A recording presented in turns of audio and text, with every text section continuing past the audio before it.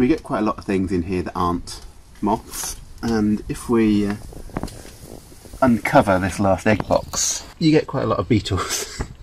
Those are all the same species. Those are the Common Sexton beetle, Nicrophorus humator, which some friends of mine study and run the National Recording Scheme, so they'll be getting 14 Nicrophorus humator in there. They'll get the records later.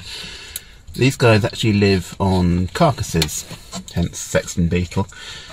They do parental care. They prepare the carcass for their offspring, they bury it.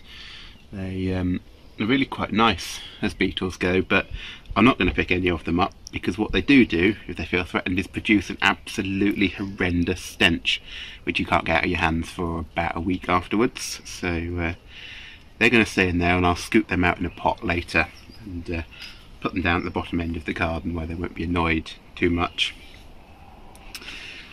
Slightly more inoffensive beetle, certainly in terms of the stink.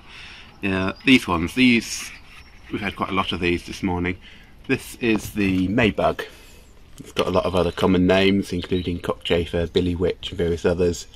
This is southern Cockchafer, melalontha. There's 2 species in Britain.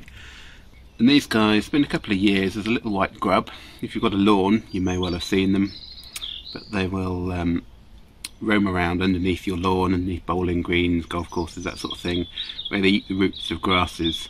And occasionally, where you get really, really big numbers of these guys, they can leave brown patches in your lawn when they kill off the grass, but generally you don't know they're there until May, when these guys come out and they're attracted to light.